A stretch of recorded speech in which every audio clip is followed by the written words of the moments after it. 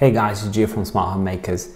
So you've been out and about, you've either been to Ikea or you've been to Lidl and you notice they've got these smart plugs, but which one should you get? In this video I'm going to compare these two. I'm going to show you the features, the differences, my opinions. We'll be using Home Assistant and a Conbee II Stick to actually see how they perform. Let's roll the intro.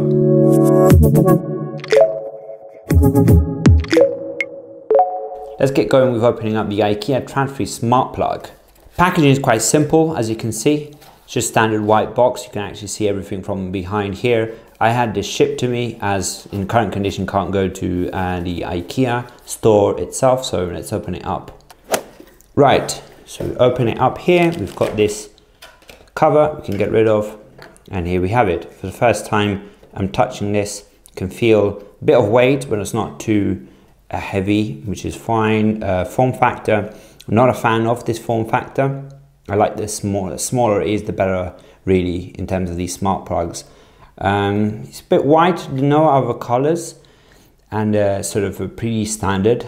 I've noticed I can't see any manual switch, so it's something to consider. I don't think you've got it. It looks like you have an LED light here. This probably is for power and pairing. Let's see what else we get in the box. We have a little booklet. So it looks like the button is sort of an optional extra, which you can purchase with probably this smart plug.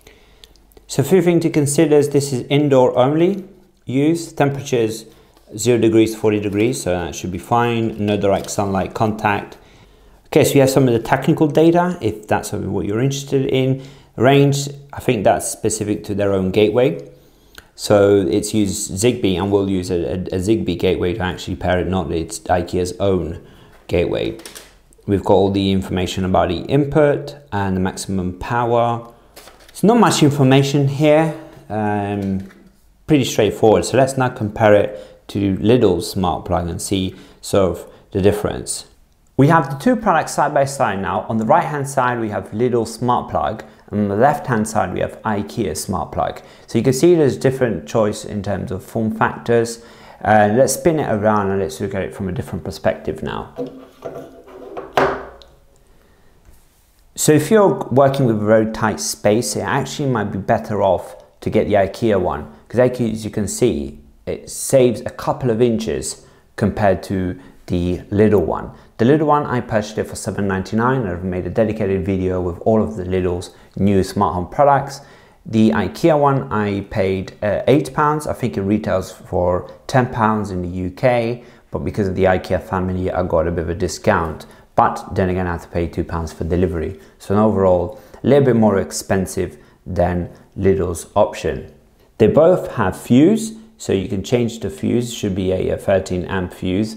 So here you can see the specs actually compared between two. So the Silvercrest model, the one on the right, Lidl's model, supports pretty much the same output. So we've got 220 and 240 volts, 50 Hertz max for Lidl, and 50 to 60 Hertz max on Ikea's. So I haven't tested this to actually stress test it out, but if you look at the watts, got 2,990 watts for Ikea, and for Lidl we have 3,120 watts. But again, I'm not an electrician, so I'm going to leave this to other people that are more expert actually stress test these smart plugs out. This has been out for around a year, and this has been out maybe for a couple of weeks, at least in the UK, so maybe a month or two, maybe in Germany. The biggest difference, in my opinion, is this button over here. So the actual button to turn on and turn off, for me, it is a must-have. The reason why is because if you want to turn this off and you don't have your phone, or you just don't want to do, call one of the assistants, you have the option. And this is especially useful for people that visit your house that are not really used to your smart home. Ikea doesn't have that option built in, and actually if you do want one of their buttons, you need to buy it separately. So that's going to be quite a big consideration, depending if you are likely going to be actually using the physical button to turn it off and turn it on. I think you see the difference here on this extension reel between the two smart plugs. So the good thing is you can actually have them both side by side on this model. Here it is, you can see over here, the slimmer Ikea's version compared to Lidl's, and how much it actually sticks out. I would say that is like an inch or so. And probably a couple of inches here lengthwise between Ikea's and Lidl's. Let's go and see it on a real socket and let's see how it looks. Right, so coming in the room here, you can see the two smart plugs are in a double UK standard socket. You can see the difference there. You can see Ikea's one longer. They both fit on a standard socket, which is great. And there's actually plenty of space between the two, so they're not actually bumping into each other. So I can see aesthetically, I'd still do prefer Lidl's one, but I think it depends. And our color is slightly different. There's a different tone of white.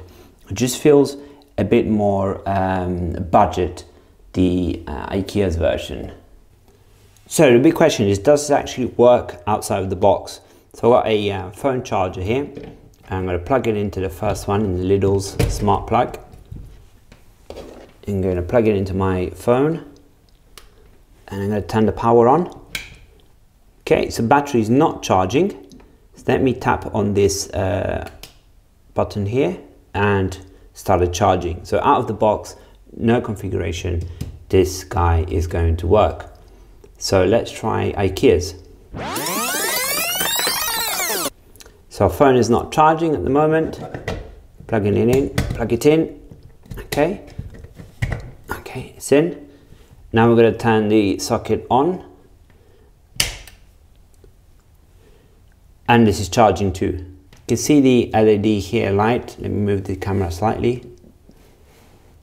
There you go. So you can see the LED light here. This sort of means it's on.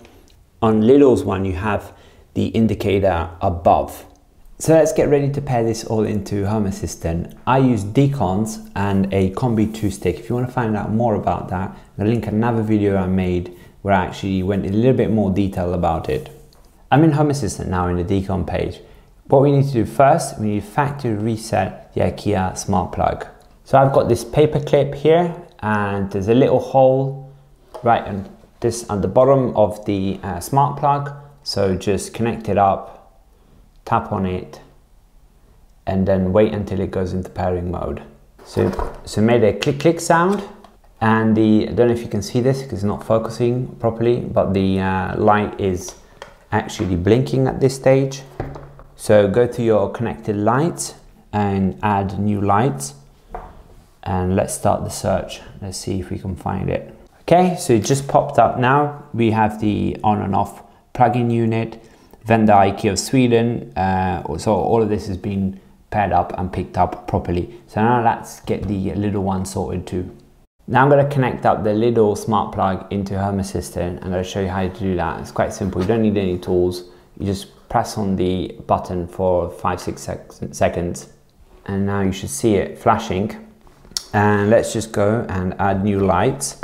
Same process as Ikea's really, and once it gets picked up we should be ready to go to test these two in Home Assistant. So as you can see, it actually found the unit. It's called the on and off plug unit 8, recognize it as Heyman in terms of the vendor, so it's all set up. And now let's actually test them out and see how they react in Home Assistant. Okay guys, we're back into Home Assistant. I've created a dashboard for this little experiment. We've got our two smart plugs over here and we've got phone chargers attached to them. And we have two iPhones, my old iPhone and my new iPhone, and they're both connected up and they've got power and you can see they're all charging. Now, thing to note with this charging battery feature, you need to have, it's really good to have your Home Assistant app open if you're doing some sort of experiment and you want fast updates. I'll give you an example. So let me take the iPhone 7, if I unplug it, not charging, and I plug it again, charging, and you can see the same response coming from the other phone, not charging, charging. Okay, so what we're going to do now is we're going to turn them both off at the same time, and we're going to see which phone switches off first, and we're going to see if there's any difference, any significant difference between these two smart plugs in terms of controlling them. Now let me get this right. So the iPhone 12 is connected into the Ikea smart plug.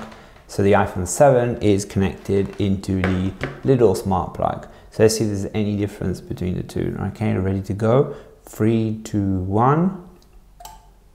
Okay, both instant. iPhone 7 first, iPhone 12 second. So iPhone 7 is connected into the Lidl smart plug. To be fair, the clicking sound seemed at the same time, so it might be a difference in the actual update of the battery status. But I'm going to try the reverse now. I'm going to try and turn it on and see if both update quickly. So 3, 2, 1. 12 first, 7 second. So I think in terms of the smart plugs, they're instant. We can try turning one off at a time. So we can turn Ikea off. The clicking sound was immediate, as you heard, and the non-charging took a little bit longer to update. And let's try the Lidl, see if we can hear the sound. Yeah. So I have no issues at all with the performance of these two. So in a couple of weeks we'll be comparing these two smart plugs with another 3 smart plugs, and we're going to see which one is the ultimate smart plug for you. If you're interested in that sort of content, then like and subscribe down below, and let me know in the comment section which smart plug do you think we should compare these against.